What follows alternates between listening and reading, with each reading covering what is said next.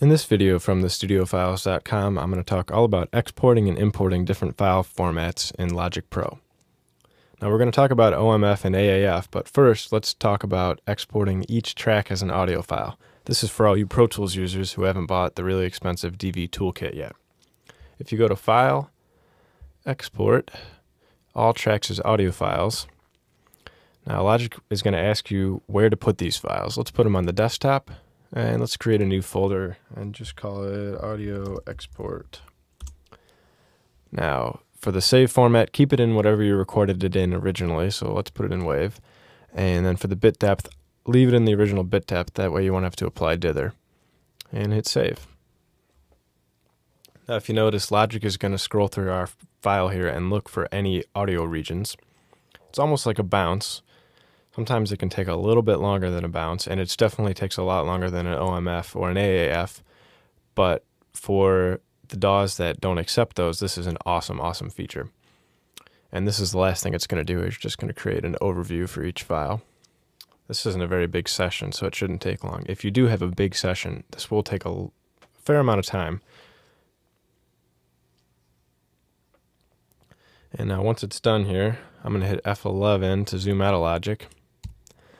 And on my desktop here, I made the audio export folder, and if you open that up, you'll see all of our WAV files here, nice and neat. So in Pro Tools, just go to Import Audio, import this folder, and it will put each track on an individual track for each audio file on an individual track for you. Very cool. All right, let's talk about OMFs. Same menu, File, Export, and Project as an OMF file. Now there's two different versions of OMFs. There's version 1 and there's version 2. Stick with version 2. Version 1 is an old format. It's not as functional. It's not as compatible. Version 2 is a lot better. Now include the audio. For convert interleave to split stereo, I would go ahead and do that. Some DAWs only like split stereo, and it doesn't really matter because you can always change it back later. And don't convert from 24-bit to 16-bit if you can, because that way you have to apply dither. So let's leave that off. Hit OK, and it's going to ask us where we want to save it. I'm just going to save it to the desktop, and let's call it Video OMF, and we're going to save. And this is really quick. It's just exporting each file. Hit F11, and there is our OMF file right there. Okay, let's go back into Logic for one final one. Let's do an AAF file. Export AAF file. Now this is very similar to an OMF, except for that you have an AAF file and you have an audio files folder to keep track of. So let's put it on the desktop again. And we have sample rate of 44.1. Let's change the bit depth back to 24 because that's our original bit depth. And let's call it something meaningful. Let's call it Video AAF and hit save. Very similar to the OMF, it's just going to copy the audio files over here.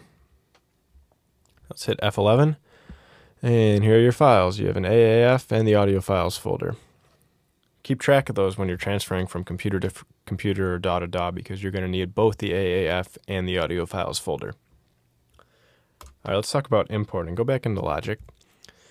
Now let's close this project so we can import one of those. Let's import the OMF. The AAF and the OMF import the exact same way, so we're just going to do one. So close this project. It's not save. Now, in order to import, you can't just import right away. You actually have to have a new project open.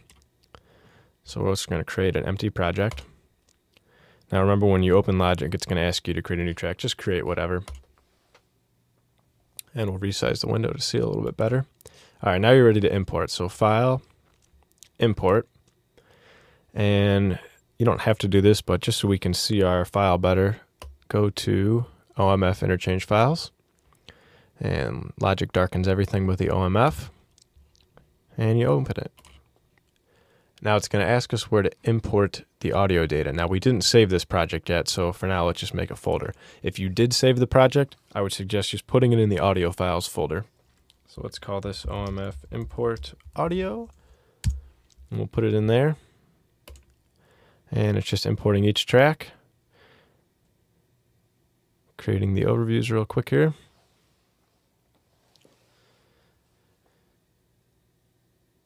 I guess not that quick.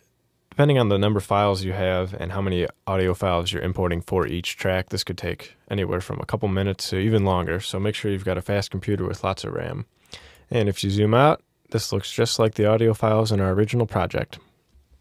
So now you know all about exporting and importing different file formats in Logic Pro.